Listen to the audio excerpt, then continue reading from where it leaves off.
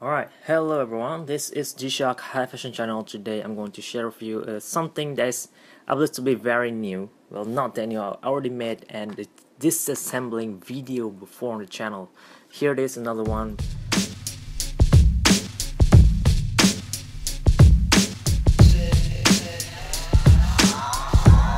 Yeah, I'm just gonna open up all the band and bezel, all these parts. The main tool for this process is just this guy. I'm just gonna use one single tool because I don't think most of you guys out there have all those complicated tools laying around anyway, which some of them are pretty hard to get as well. So just one tool that I found, but it does have few of this attachment over here.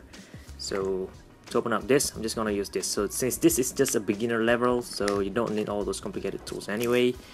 For advanced level or intermediate, you're gonna need this as well to disassembling the engine in there, but for now I'm not gonna go that far. Alright, firstly I'm going to remove the screws for the bezel, which is on this side first.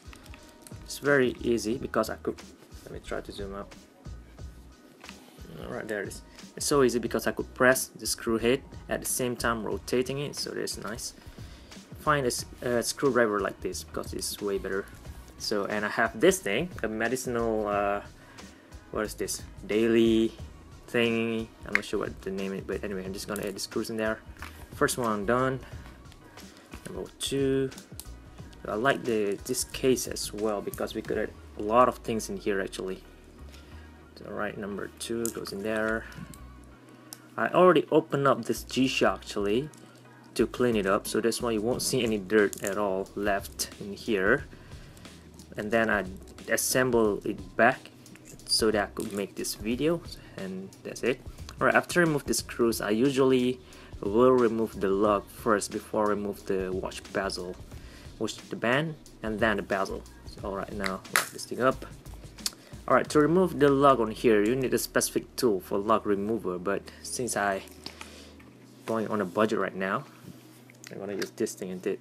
This is the standard Phillips head screwdriver. Picked it up, look at that, standard head. The one that I use just now, the plus shape, somewhere, there it is. Standard head, standard screwdriver basically to open up the screws. So you get the idea. Now, open up this thing, so pull this thing out, put this thing back in there. I really like the construction of the heads. It works like the drill, the electric drill, and it's all fine. Alright. Now, all you need to do is just look. This part is very hard to show because I don't think this camera picked it up, but all you need to do is, man, it's pretty hard because the surface is soft. I need to make this process on a better surface actually. How about on top of this thing?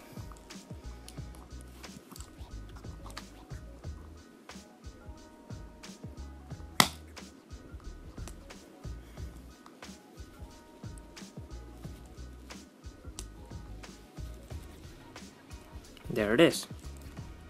Alright, and a few attempts is needed, but finally get it done. Look at that. This is the spring bar, and how it works that you need to pull this thing over here, push it down. So that's what that's all that I'm doing just now. Push this thing back out and push the watch band out. It is spring mode because it has springs in there, so that's why it calls so. Put this thing in this case there, and now let's remove this part. So similar thing again, it's better to place the watch on top of a hard surface. Alright, very hard to do it, but there it is. Man,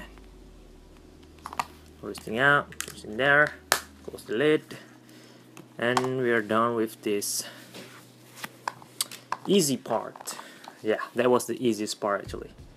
Let's zoom back out, push this thing, or if you want to remove this this buckle over here, you need another tool. You could just use a needle, or in my case right now I have this another head that will be used or should be used to open up the an iPhone screws, but since the head is very thin, I could just press the spring bar in here and it will open up.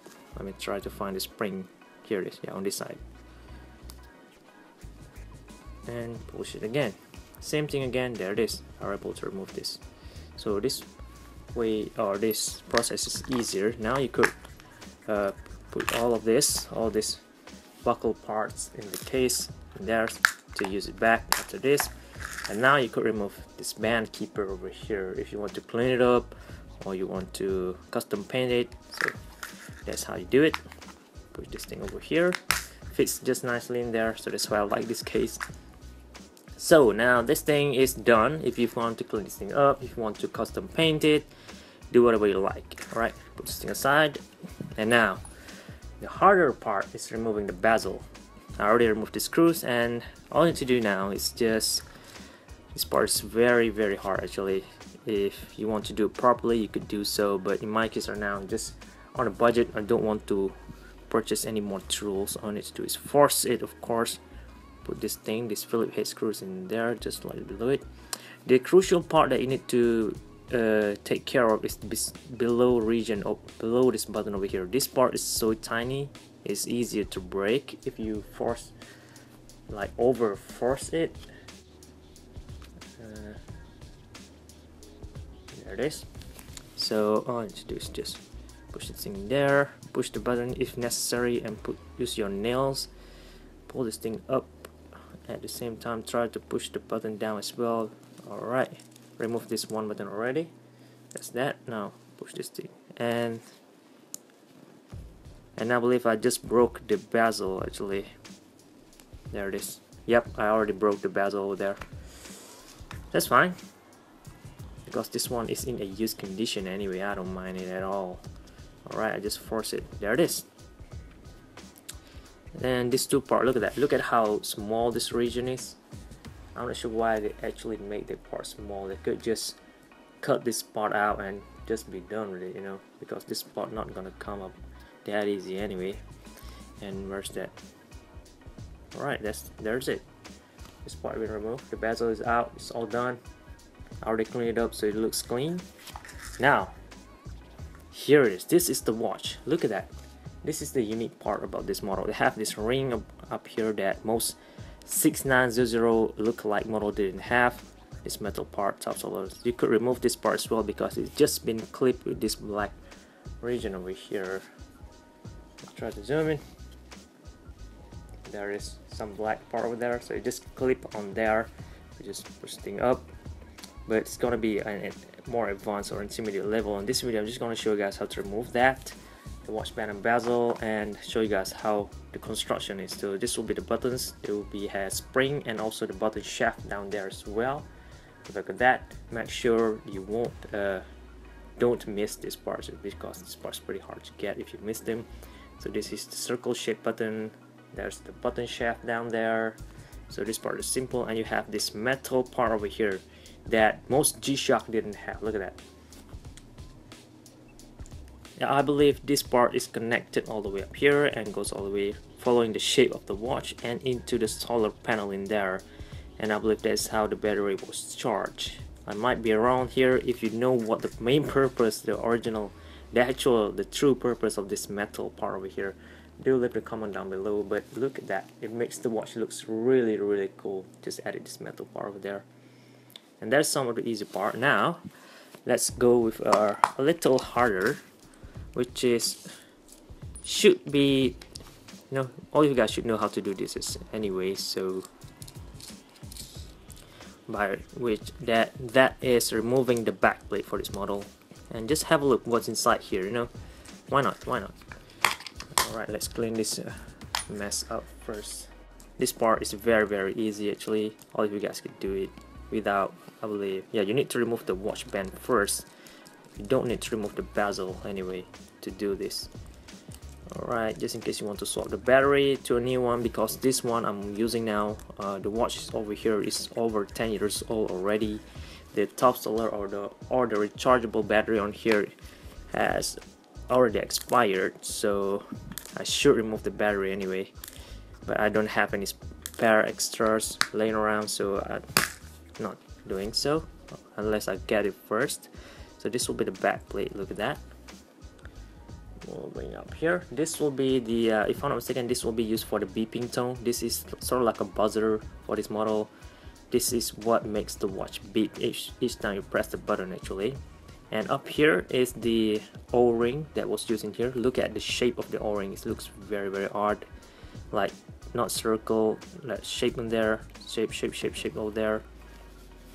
I'm not gonna touch anything over here. You should grease this part back, grease it back for water resistance. I'm not gonna do it over here, but you can see that this part is already dry. No more oil over there for the 20 bar water resistance. So this will be the floating module. Look at the holes over there. So this tiny holes here makes the module float inside the watch. So here it is.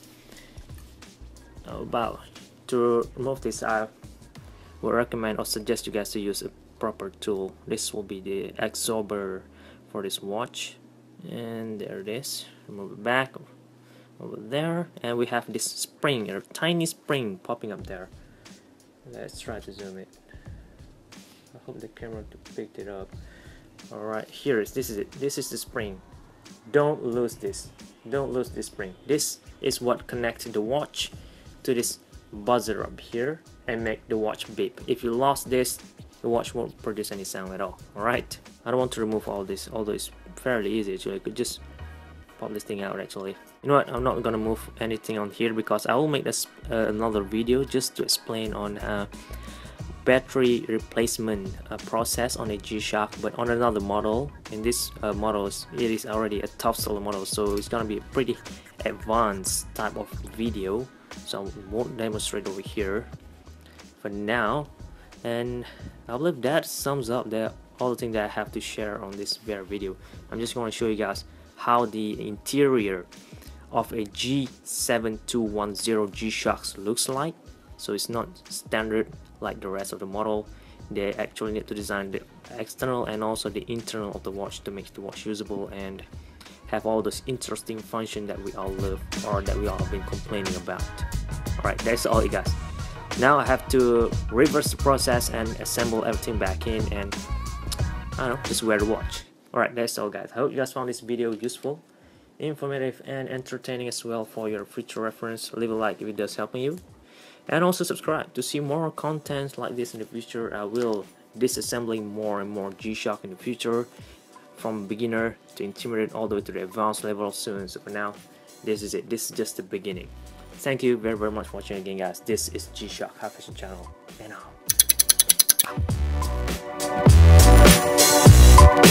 out.